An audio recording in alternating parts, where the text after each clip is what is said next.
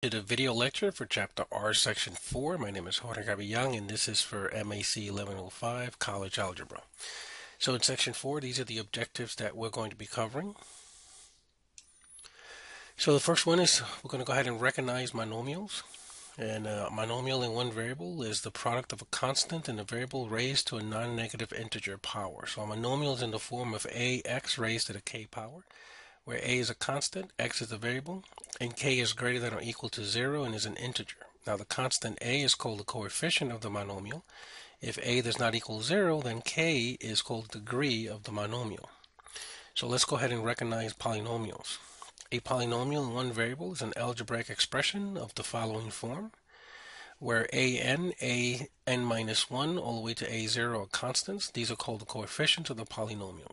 N is greater than or equal to 0 is an integer, and x is a variable.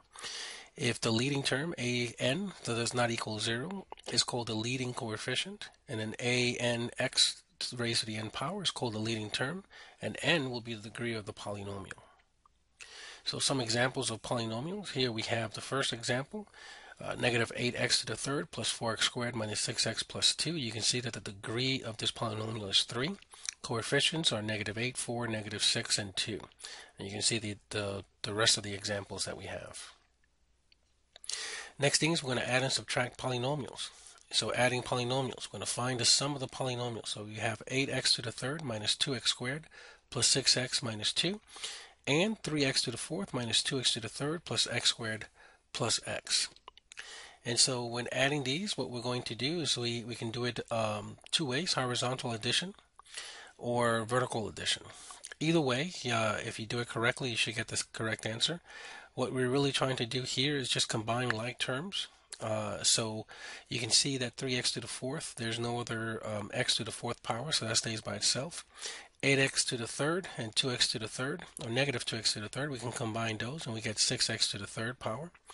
And then we have negative 2x squared and x squared, and we can combine that to get negative x squared. Then we have 6x and x, that will give us 7x, and then negative 2, the constant, is by itself. So the final answer will be 3x to the fourth plus 6x to the third minus x squared plus 7x minus 2. Subtracting polynomials, so find the difference. The key here is just remember when you have a negative in the parentheses, when you remove the parentheses, all the signs change. So then we have 3x to the fourth minus 4x cubed plus 6x squared minus 1. And that becomes minus 2x to the fourth plus 8x squared plus 6x minus 5. And then again, we just go ahead and combine like terms, and our final answer is x to the fourth minus 4x to the third plus 14x squared plus 6x minus 6.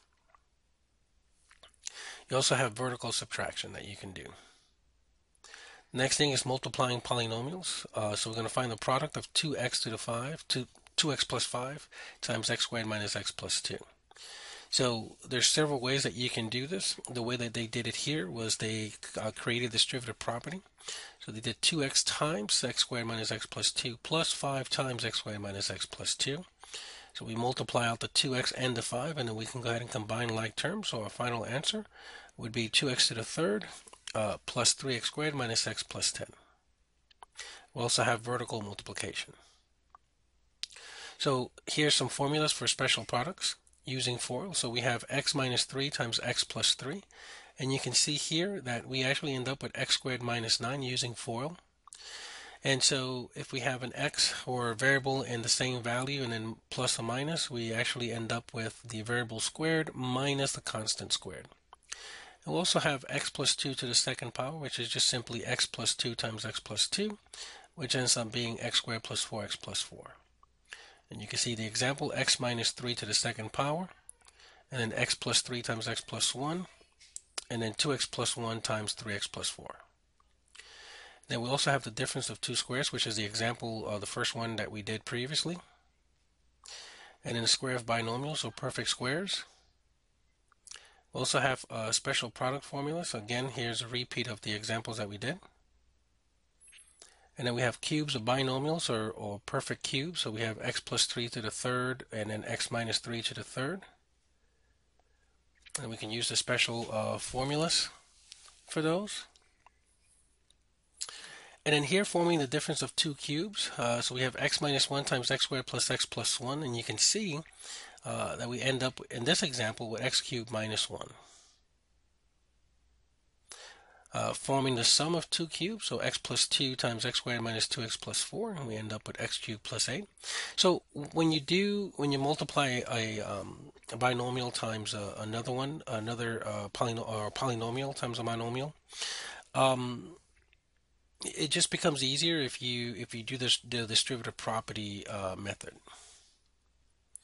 Difference of two cubes, the sum of two cubes. So the next thing we're going to talk about is divide polynomials using long division. So the quotient times the divisor plus the remainder equals a dividend. So dividing two polynomials, so we're going to do 3x to the third plus 4x squared plus x plus 7. We're going to divide that by x squared plus 1. And so each polynomial is a standard form. So the dividend 3x cubed plus 4x squared plus x plus 7, and divisor is x squared plus 1. So here you're going to divide the leading term of dividend by the leading term of the divisor. So what do we need to do to x squared to get to 3x to the third? So we multiply by 3x. And then of course step 2 is you multiply 3x times x squared plus 1, and you get 3x to the third plus 3x. You make sure that you align the 3x term under the x to make the next step easier. And then of course step 3, subtract and bring down the remaining terms. So you can see here that we subtract. In other words, we change the signs of that line in the middle in step 3. Step 4, we're going to repeat steps 1, 2, and 3 again to get to the final answer. Now, since x squared does not divide negative 2x evenly, that is, the result is not a monomial, then the process ends. So the quotient becomes 3x plus 4, and the remainder is negative 2x plus 3. So 3x cubed plus 4x squared plus x plus 7 divided by x squared plus 1 is equal to 3x plus 4 plus negative 2x plus 3 over x squared plus 1. So here's a theorem. Let q be the polynomial of positive degree and p the polynomial whose degree is greater than or equal to the degree of q. The remainder after dividing p by q is either 0 polynomial or polynomial whose degree is less than the degree of q. Now, we're going to work with polynomials in two variables. We're going to use a special product formula. To multiply 2x minus y to the second power, we're going to use a square of binomials formula with 2x instead of x and with y instead of a. So 2x minus y to the second power becomes 4x squared minus 4x y plus y squared. And that is the end of R4. Thank you.